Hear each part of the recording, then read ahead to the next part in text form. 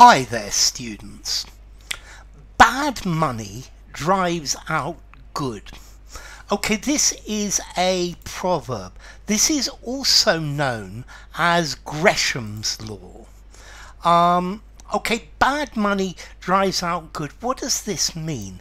It means that if there are two forms of money or two ways to pay for something, and that they nominally have the same value, but one is good quality and one is not good quality, then everyone will try and keep the good quality one. Let me explain this a little clearer. Okay, good money. In the past, coins were made of of gold and silver, and the value of the coin, the value of your money, was the value of the gold or the silver inside that coin. Yeah, and that was the idea of money. But if a country then starts to debase their currency, and there's a difference between the two, they start adding lead to the gold or the silver, then that is bad money, and everybody is going to try and keep the good money, the pure quality money, and spend the lower quality money. Let's see, for example, in this world that we live in, there are in my opinion, the quality of many artisan products, handmade products, has gone down and down and down, and the reason for this is that there are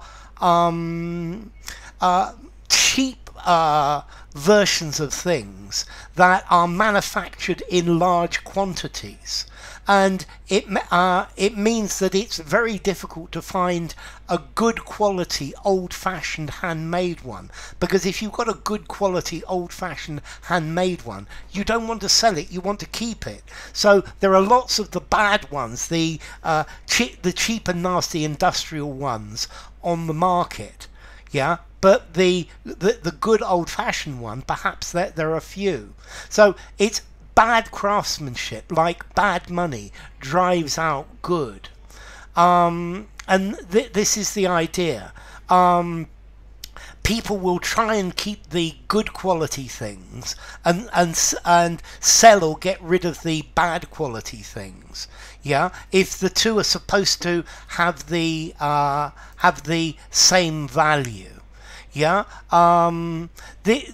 this can be applied to currency markets, but it can be applied to other things as well. Yeah, it can work in organizations and in labor as well. If you can get somebody to do something quickly and easily, but not very good quality, then people stop doing things in a good way, like they used to in 100 years ago, where handmade things were very high quality. And this is the idea of bad money driving out good. Okay, so yes, as I said, this is Gresham's law. Sir Thomas Gresham, he was a Tudor financier. Yeah, he earned Queen Elizabeth I to restore confidence in the pound, which had been very much debased. This concept is also actually defined by Copernicus as well. Yeah, mind you, this can actually work two ways. For example, dollarization. In many countries, the currency is linked directly to the dollar, or people will only take dollars or foreign currency because the local currency is worth nothing, and therefore everybody is trying to get rid of the local currency and get foreign currency. Yeah, because the foreign currency will hold its value. Yeah, it won't be affected by inflation or other things like that.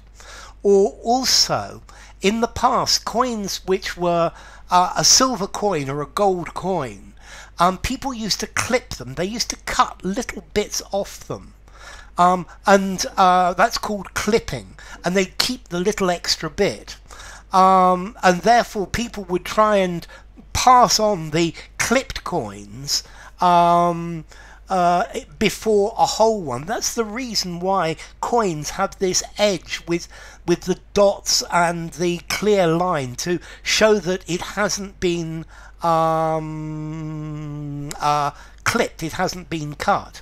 Yeah, and in this case, people will try to use or spend the coins that have been clipped, and to keep the ones that are intact and full. Okay, so this is the idea of good money drives out bad. Enough. Oh, formality with this proverb. This is a financial concept. I think I'm going to give it a 6.5 in formality. This is to do with business. I'm using the semi-formal conversation, semi-formal or formal writing. And the idea is good money, the quality, drives out the bad. So enough. Sorry, the bad money drives out the good. Yeah, because people don't want to spend the good money. Enough. If you enjoyed the video, give it a rating, subscribe to my channel, and I'll see you soon. Bye for now. Bad money drives out good, or Gresham's law.